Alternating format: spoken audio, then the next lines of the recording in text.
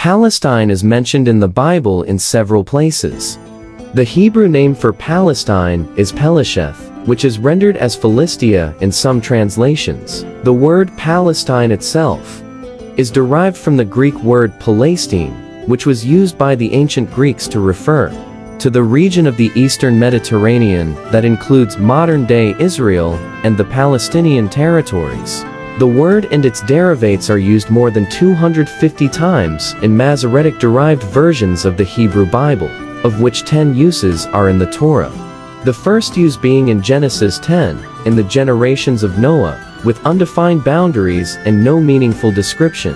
And almost 200 of the remaining references are in the later book of Judges and the books of Samuel that contain the well-known story of a coastal state in biblical conflict with the Israelites. By the time the Septuagint was translated, the term Palaistine, first used by Herodotus, had already entered the Greek vocabulary. However, it was not used in Instead, the term land of Philistium is used.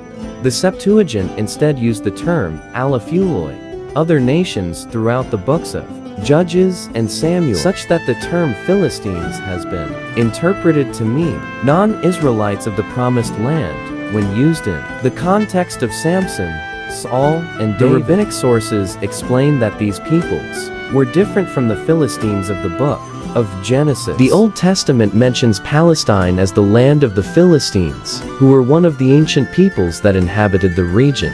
The book of Judges and the books of Samuel contain the well-known story of a coastal state in biblical conflict with the Israelites.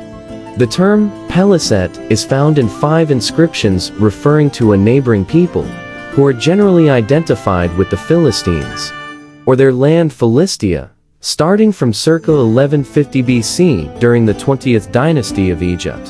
The first known mention is at the Medinet Habu temple, which refers to the Peleset, among those who fought against Egypt during Ramesses III's reign, and the last known is 300 years later on Padiiset's statue. The Assyrians called the same region Palashtu or Pilistu, beginning with Adad-nirari III in the Nimrud Slab in c. 800 BC through to an Esarhaddon treaty more than a century later. Neither the Egyptian nor the Assyrian sources provided clear regional boundaries for the term. The term Palestine first appeared in the 5th century BC, when the ancient Greek historian Herodotus wrote of a district of Syria called Palestine between Phoenicia and Egypt in the Histories. Herodotus provides the first historical reference clearly denoting a wider region than biblical Philistia, as he applied the term to both the coastal and the inland regions, such as the Judean Mountains and the Jordan Rift Valley. Later Greek writers such as Aristotle, Polemon, and Pausanias also used the word, which was followed by Roman writers such as Ovid, Tibullus, Pomponius, Mela, Pliny the Elder, Dio, Chrysostom, Statius, Plutarch, as well as Roman Judean writers Philo of Alexandria and Josephus. There is not currently evidence of the name on any Hellenistic coin or inscription. In the early 2nd century AD, the term Syria Palestina, literally Palestinian Syria, was given to a Roman province incorporating Judea and other territories, either before or after the suppression of the Bar Kokhba revolt in 135. In around the year 390, during the Byzantine period, the imperial province of Syria Palestina was then reorganized into Palestina Prima, Palestina Secunda, and Palestina Salutaris. Following the Muslim conquest, place names that were in use by the Byzantine administration generally continued to be used in Arabic, and the Junt Phalastin became one of the military districts within the Umayyad and Abbasid province of Balad al-Sham.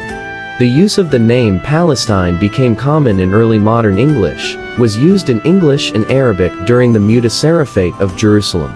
The term was used widely as a self-identification by Palestinians from the start of the 20th century onwards. In the 20th century, the name was used by the British to refer to Mandatory Palestine, a territory from the former Ottoman Empire which had been divided in the Sykes-Picot Agreement and secured by Britain via the Mandate for Palestine obtained from the League of Nations. Starting from 2013, the term was officially used in the eponymous state of Palestine, both the land commonly known as Palestine, into a new state whose territory was named Palestine. The English term Palestine itself derives from the Latin Paliesna, which, in turn, derives from the Koine Greek Palaistine, used by the world's first known historian, Herodotus, in the 5th century BC. Per Martin Noth, the name likely comes from a Proto-Semitic word, albeit there is a strong similarity between Palaistine and Palists, the Greek word for wrestler rival, adversary, which has the same etymological meaning as the Hebrew word Israel. This was expanded by David Jacobson to theorize the name being a portmanteau of the word for Philistines, with a direct translation of the word Israel into Greek in concordance with the Greek penchant for punning on place names. Whilst the term was used in Egyptian and Assyrian times, prior to the time period in which the Bible is thought to have been written, scholars generally conclude that the term is cognate with the biblical Hebrew pletm. The further etymology is uncertain. It is unknown whether the term was an endonym or exonym. No word for Philistia has been found in the sparse attestations of the Philistine language, and it is unknown whether the Hebrew, Egyptian, and Assyrian terms derived from a common source.